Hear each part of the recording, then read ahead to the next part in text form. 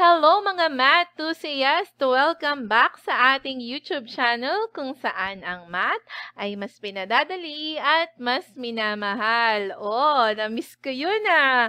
Ako rin ba na-miss ninyo? Sige nga, aasahan ko yung mga comment nyo dyan sa ating comment section kung na-miss nyo nga ba ako. Okay?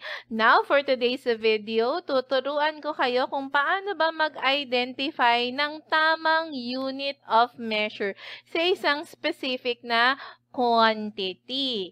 At alam kong interesado kayo kung paano ito malalaman. Kaya kung ikaw mismo ay bago pa lang sa aming YouTube channel, please pindutin mo na dyan ang subscribe button at i-hit mo rin ang notification bell para lagi kang updated sa mga videos na i-upload ko. O sige, iintayin kita.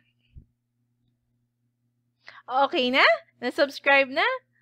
Okay, so let's start. Okay, number 1, door. So, ano ba yung unit or yung appropriate unit of measure na dapat natin gamitin kapag ang pinag-uusapan or ang given natin ay door? Okay? So, paano ba? Wait lang. Okay, ayan.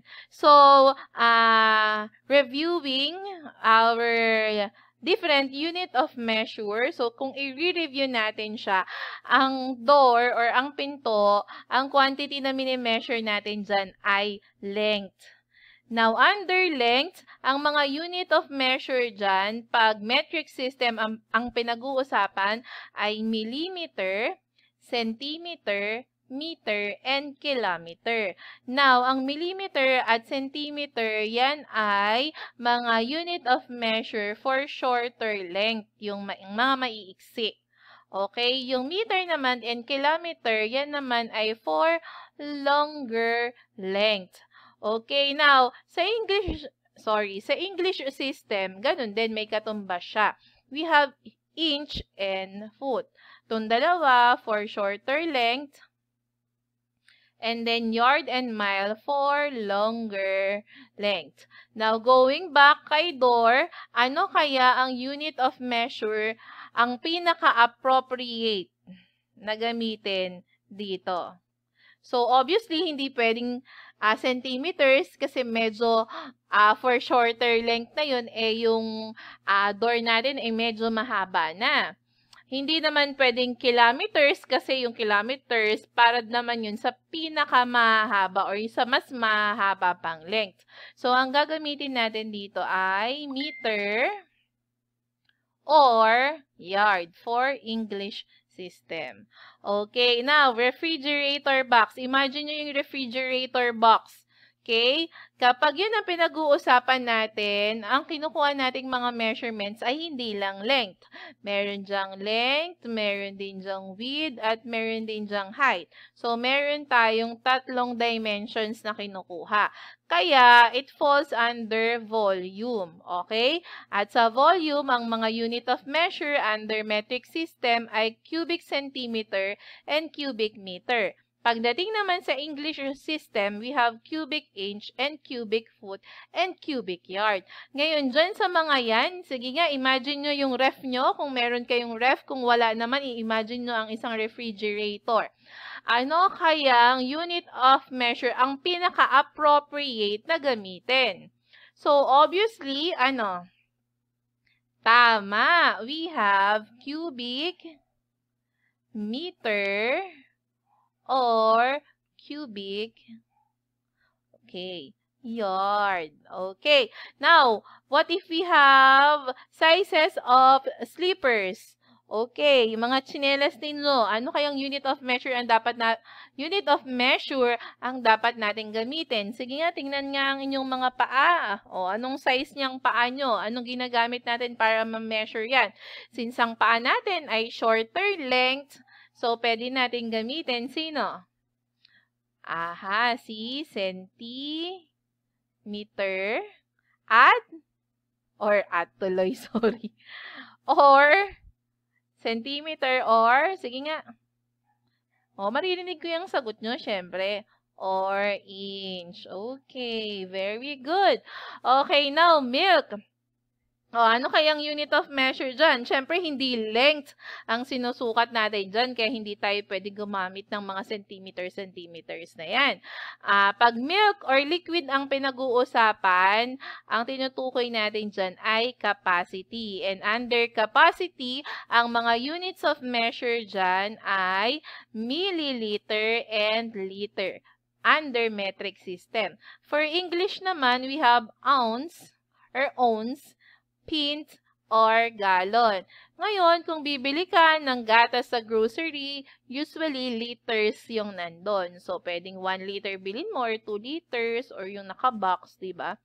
Okay? Or yung nasa galon or gallon. Pagdating naman sa English system.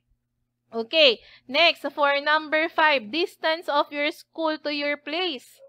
Okay. O, syempre, medyo malayo ito, diba? Kung medyo malayo ang school mo dun sa lugar mo, ano kayang unit of measure ang pwede mong gamitin? So, we have there, what? Kilometers. Very good. Doon na tayo sa longer length. Kilometers or sa English ay mile. Okay? Next, a face towel. Oh, imagine mo ang face towel, hindi yung towel na pang bath towel, face towel, yung pang mukha lang. So, dahil iyon ay maliit lang, so shorter length lang siya, kaya ano lang gagamitin natin doon? Centimeter, tama? Or inch, right? Tama. Okay, how about pencil? Oh, mahaba ba? Longer length ba yung pencil na yan? No, so, shorter length din siya. So, ang gagamitin natin dyan ay centimeter or inch.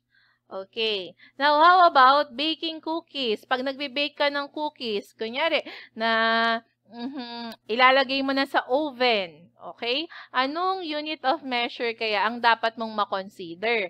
So, pag ang nagbe-bake ka, 'di ba, sinisigurado mo na dapat tama yung temperature ng oven mo. Okay? So, you can use either Kelvin, Celsius, or Fahrenheit. So, dahil baking yan, okay, nagbe-bake ka, you have degree Celsius for metric system or degree Fahrenheit for at our English system. So, ganyan lang kadali gawin yung learning task number 1 ninyo sa inyong module. Okay? Now, kung nagustuhan mo ang video na ito, huwag kalimutang i-like ha. I-like mo, at i-like mo. At syempre, mag-comment ka dyan nung tanong ko kanina kung na-miss nyo ba ako.